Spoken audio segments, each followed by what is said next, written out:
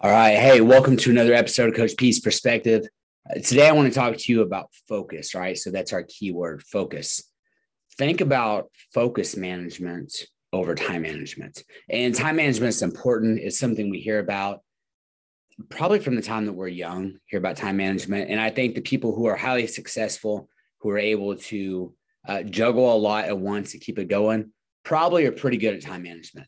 But I want to break it down even further to focus management. Because really, if we're going to manage time, we can do that more efficiently whenever we manage our focus. So I want to kind of reverse engineer this first. Think about the things that are stealing your time or that are stealing your focus. All right. So maybe it's your phone.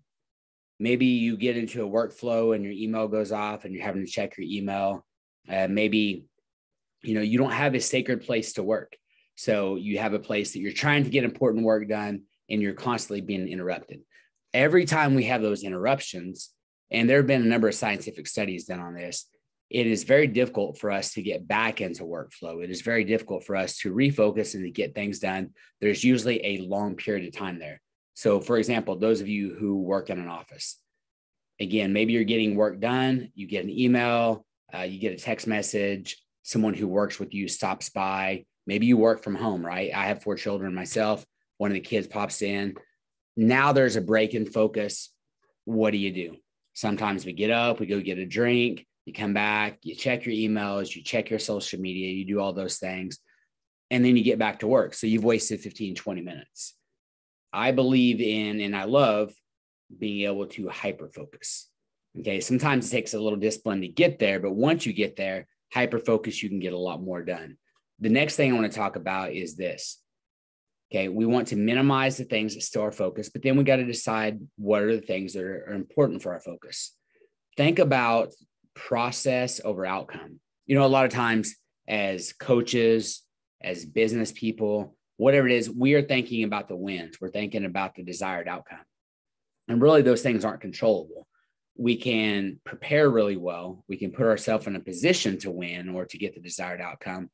But that all comes from system and process. And I'll speak about system on another podcast episode whenever I'm doing these short solo, quick short time podcast episodes. But think about the things that you need to focus on when it comes to process. You can't control outcomes, but you can control your daily process.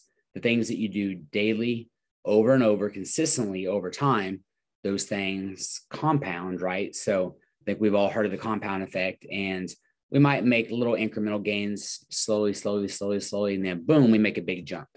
All right. That comes from focusing on the process. So whatever it is that you are trying to get great at, I'm a coach and I coach wrestling. So with my athletes, we have a process, right? We have a strength conditioning process. We have a technique process. We have a drilling process. We have, hopefully, if the athletes do it right, a process of how they're going to eat and put healthy foods in their body, how they're going to sleep, really the overall lifestyle that's going to put them in a position to have the greatest outcome or the desired outcome. Okay. But it all comes back to process. So minimize distractions so that you can focus, find the things that are really important for you to focus on, hyper focus in those areas, develop a great process. And if it's working, you can always make little improvements. If it's not working, go back, reevaluate, see why it's not working. And then again, make little improvements and create a better system or a better process that's going to help you get to the place that you want to be. Oftentimes, we need to go to someone who's an expert in that area, ask them, see what they do. We can now add that to our process. And those are the things that we focus on so that we're not wasting time, right? We've probably all seen the picture of someone climbing a ladder, but it's on the wrong building. So we don't want to climb a ladder and get to the top, but it's the top of the wrong building, and we don't achieve the goal that we were trying to achieve. That being said, there's a lot of great things that happen along the way during the journey. Okay, so it's not just about the outcome. Although we do want to win, we do want to get great outcomes. That comes from process. Hyperfocus is good. Here's something I like to do because I want to make it tangible. For me, I like to-do lists. Some people don't like to-do lists. I like them for a couple of reasons. Some people say, to-do lists aren't good. Like they're just giving you a false sense of accomplishment and you just get little dopamine hits here and there. What's wrong with that? I like that personally.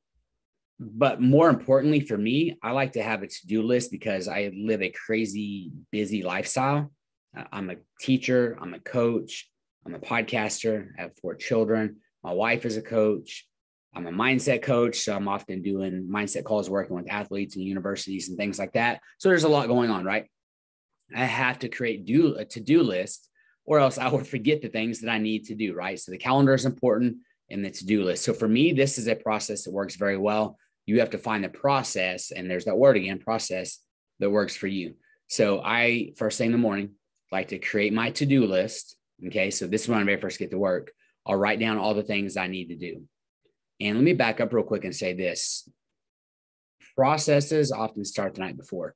So some of the things that we need to do to get really good at, or that we need to get accomplished, those things can be set up the night before. Before I go to bed, if I have something on my mind or my brain, I want to be able to actually lay down, relax, and go to sleep and have a deep sleep. I don't want to forget it, but I don't want to be dwelling upon it, and it keeps me awake. So I'll often grab my phone real quick and I just email myself. That way I don't forget the important thing I need to do the next day. So I'll literally title my email to do, and I'll type in there a number of things I know I need to do tomorrow. Okay, I send it, boom. It's amazing how freeing that is mentally. So the next day when I get to work, I start writing out my to-do list. I usually check the email. I see those things and I write them in. Okay, here's my suggestion on completing the to-do list. Some people go by the eat the frog method, which I think is great. All right, which means find the most difficult thing and do it first. I actually like to back up a step on that and get a win. So it comes back to the whole make your bed first thing in the morning, right? Because it's getting a win for the day. It's something that you've accomplished for the day. Wins produce other wins. All right. Success begets success. So whenever I start my to-do list, I'll find something that's important that needs to be done, but that's fairly simple and easy to do. And I'll knock that out real quick. Okay. Now I've got that dub. I got that win. That thing is done. Guess what? I'm on a roll.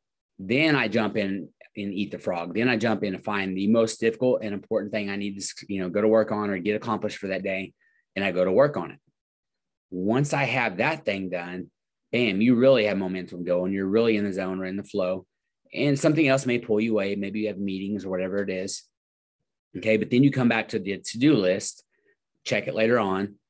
You might have to add to it, right? More things come up during the day. So I make sure I write those in. But then I just, as the day goes on, I mark all those off. And you have to, I'm maybe a little obsessive compulsive. You might be the same way. You have to forgive yourself if you don't get all those things done. Some things need to be put off till tomorrow. And there's a saying I love: if you can do it today, do it today, right? It's that simple. We don't overcomplicate it. So if I can do it right now, that dish, I'm at home, and that dish that I could go and rinse off and put it in the dishwasher, or you could just leave it sitting there dirty. If you can do it right now, do it right now, right? So rinse that sucker off and put it in the dishwasher, or even hand wash it and put it away. Okay. Or put it up there to dry. So if we can do it now, do it now. But on my to-do list, do something fairly simple and easy that absolutely has to be done today. Get the win, get momentum going, then eat the frog, do the most difficult thing. When that's done, then you're going to start to knock out the rest of the to-do list. If you don't get it done, those things can move to tomorrow. Okay. And forgive yourself for not getting them done. You don't have to freak out if you don't get them done. Tomorrow, we'll finish those things. Okay. Repeat the process. Do that consistently over time. You will be able to focus. You'll be able to get a lot of things done. And then ultimately, that helps you get wins. That helps you move toward your goals, your desired outcomes. And it all comes back to this: focus management over time management. And really, they're not separate. The better I can focus and I can manage my focus and hyperfocus, the better I'm able to manage my time. All right, y'all, this has been another episode of Coach P's Perspective. This is one of my solo episodes. All right, we'll be back next week with interviews, and then continue on once a week with the solo episodes. If you find value in this, if you like it, I would love to hear from you. I'd like to get your comments. Please share with others.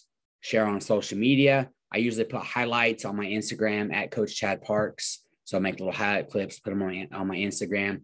Throw that up in your stories. Tag me in it. Send it to somebody who needs some uplifting or needs a little bit of guidance, that needs a little bit of perspective.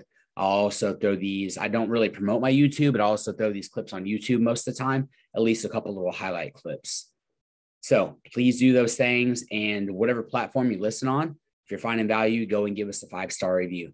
All right. Love you guys. Thanks for listening. I appreciate it. May God bless you, smile upon you, and give you peace. Till next time, we're out.